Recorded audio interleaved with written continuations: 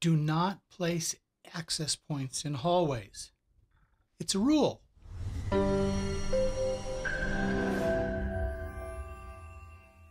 In this little short training video, we're going to talk about why you should not put access points in hallways and give you some examples.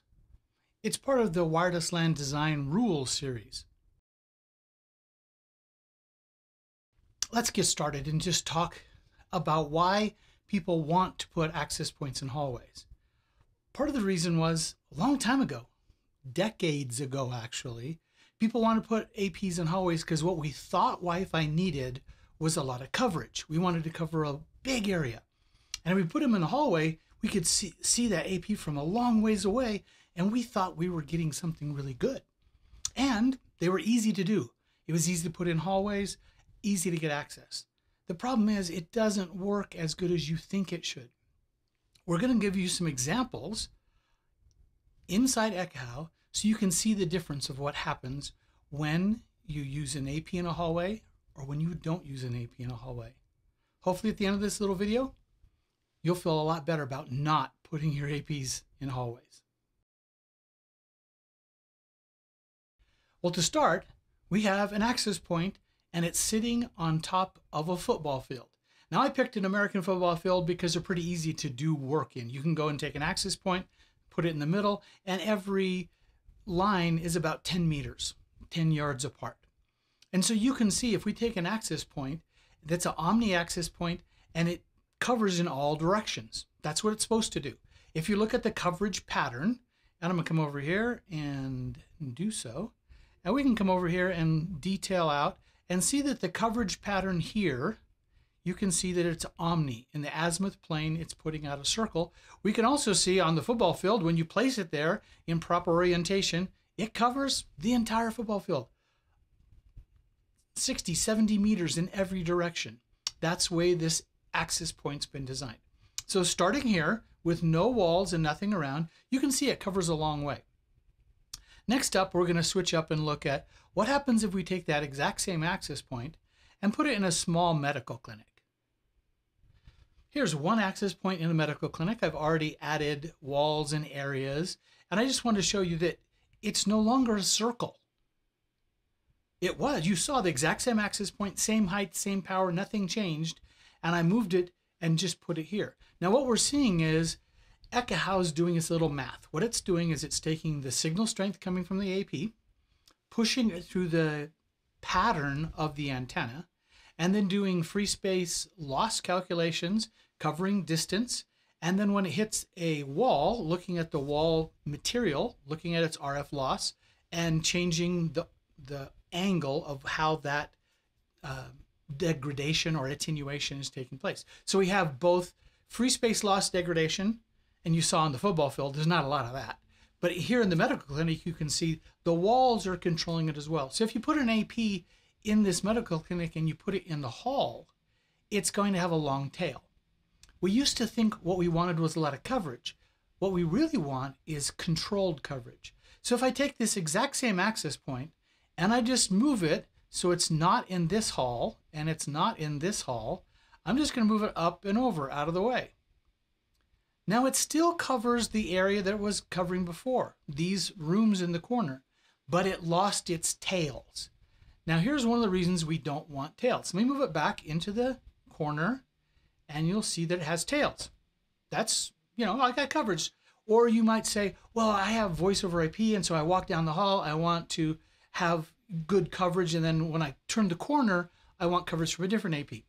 That's true, but if we walk down here and say, I was right here at the end of the hall, about to turn. And right now you're getting, little glasses time. We're getting a 58. So right there, there is absolutely no reason whatsoever for you to roam. You're getting a great neg 58. But if I just walk a little bit further, and if I bring in my ruler tool, you can see that where I was getting a 58, if I walk 1.3 meters away, what's that take? Half a second to walk, maybe a second at the top. If I just move 1.3 meters away from here, and now I'm over here, and now my signal dropped down to 68. Do I need to roam? Well, depending on how the client's been programmed, maybe, maybe not. As I turn that corner though, there is probably another AP that's going to have better signal there. And as I turn a corner, I'm going to have a quick change. How about if we look up over here?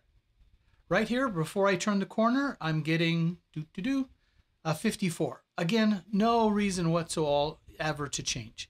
If I, again, just walk from this corner and I go down, let's say I walk 2.5 meters down, and I look at the coverage now, I was a 54, and within 2 meters away, I dropped to a 78. At a 78, I've got to roam. Well, how much time did I have to do that roam? As I turned the corner, boom, I instantly have to roam. Watch what happens when we just move the AP out of the hallway and back over here. Now, right here, as I'm nearing the corner, I'm getting a 66. I walk a little further, I'm getting a 68. And as I turn the corner, I have this slow loss, not instantaneous. I have enough time to let the client device go, oh, I'm lowering my signal. Perhaps I should start looking. And then I start looking, and then I have some time. I don't have the quick instant loss as you turn around the corner. Every time you put a AP in a hallway, you're going to get that kind of effect. Now let's look at some other places where you might put in APs in hallways, because that's what you've always done. Let's look at a hotel. So here's a hotel. And if we only put in 2 access points, one bottom left, the other one up the upper right, we have fantastic coverage in the hallways. APs in a hall give great hallway coverage. The problem is that's not where the people use Wi-Fi in a hotel. They need to use Wi-Fi in their rooms. Well, this doesn't do a very good job. It barely covers 2 rooms. So if we look at it and say, well, let me come and add some more APs. Let's go and add an AP, and let's put one right here and see if, oh, I can get one more room, and right here I can get another room, and right here I can get another room. And if I did this continually, and I have, so let me jump ahead and show you, this is what it looks like if you put APs in hallways. You can get really decent coverage. Let's come over here and look at the statistics, and you can see statistically we've got, what, 98% coverage of the areas of all the rooms by sticking them in the halls. You can use a AP in the hallway to cover signal in the rooms. That's not like all the Wi-Fi rules. If you break the rule, it doesn't mean Wi-Fi doesn't work. It's just not a matter of efficiency. So let's come back and say, well, I don't want to do APs in the hallway. How could I do it more efficiently? Now in this one, with all these APs in the hallways, we used a total of 24 APs. You can see up in the left corner here, we used 24 APs. If I switch up and say, no, I don't want that, I want to put APs in the room. Now we have only used 10 APs, less than half the APs, and we achieved a better result. Now the reason for that, and this is true not just in hotels, but in many hospitals, schools, other places, the walls on both sides of a hallway are usually load-bearing, meaning they're more dense material, meaning they stop the RF more.